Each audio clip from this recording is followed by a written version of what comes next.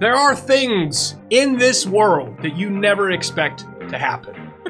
On that list exists unicorns, Hogwarts, many things, and among those things are Mountain Dew chips. Let's try this. Today, the Mountain Dew Doritos are brought to you by none other than TheNealXperienc. If you don't know this man, look no further than my shirt. And if that doesn't do you right, check out some of the links below. I'll give you his YouTube channel, his Twitch channel, and anything else I can muster up to throw in there. Go check this guy out. He's super, super awesome. Wouldn't you say, Hannah? The best ever. The best ever. He actually sent us the bag of Mountain Dew Dorito chips from one of his actual viewers on his channel. So thank you so much, Ryan, for spreading the wealth. So that being said, what do you think about this? It's a weird combination because of soda flavored chip. I don't know. I don't think that maybe like that lane of like turkey dinner flavored soda, that kind of thing. Exactly. Yeah. Or pickled flavored soda. I think this might be a little bit better, but yeah. Either way, it's done specifically, I feel like, not to create a new flavor of Dorito, but to make people buy weird stuff. Like Sour Patch Kids cereal. Which I did buy. It was a 7 out of 10. Not bad. But Hannah, I've got a history with Mountain Dew, and I would say it's a almost narcotic level history with it. He was straight addicted.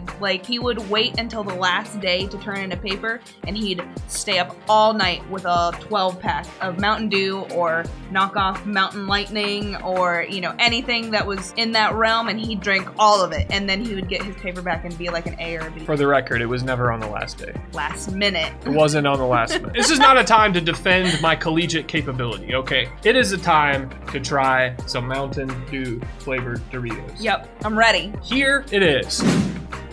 Now let's check these jokers out. I'll say that the branding is quite phenomenal. Gotta say. Let's read this. What's in this? After a refreshing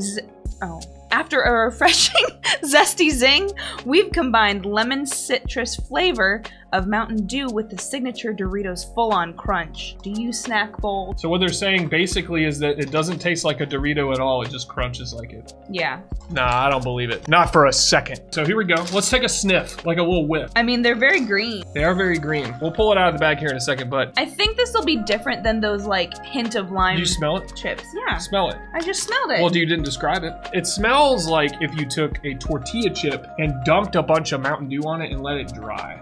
Yeah, they smell sweet, which is kind of weird. Okay, so these are looking a little green, but not super. It still looks like a corn chip, though. It says Mountain Dew Energized. Is there caffeine in this? I don't know. 3, 2, 1. Okay. You know what's so interesting? It almost feels like there's some type of something going on in there that's trying to emulate the same, like, palate flavor, like, thing that happens with carbonation. I don't get that. Do you feel like the aeration? Like something like that? No, I only had one, though. I mean... It's magic, okay? I feel like it's very similar to Hint of Lime tortilla chips, but with more sugar. Like, they're sweet. But not, like, super sweet. I don't know.